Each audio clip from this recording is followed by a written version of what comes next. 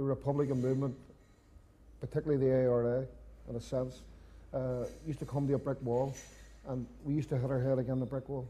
Now we will stand back and we look if we can go over the brick wall, round the brick wall, or under the brick wall. And I feel that's what we're at today, that the Sinn Féin leadership, which I'm involved in now at the minute, working as an ordinary activist within that structure, I feel that we have made leaps and bounds in advancing the cause of Irish unity, advancing the cause of justice and equality for our people. And that's not to say we do not want justice and equality for the lawless people. We want a settlement based on equality for everybody in this situation.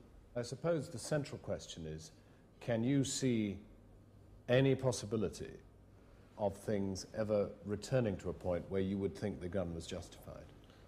Well, I feel the injustices have to be addressed. In these negotiations that's taken place this morning, it's an historic opportunity for people to come together and put their agenda on the table without preconditions.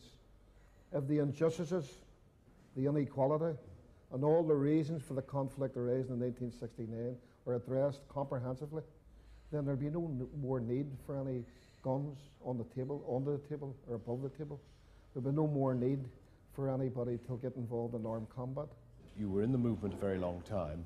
You had a long time in prison to kind of educate yourself, to learn about other struggles.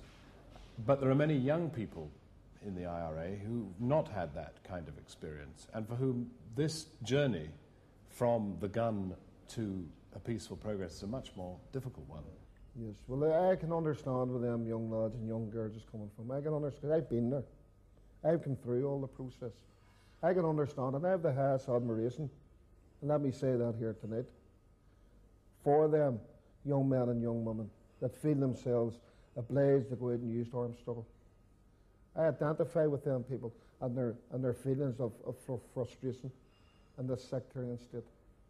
But it's not all about armed struggle.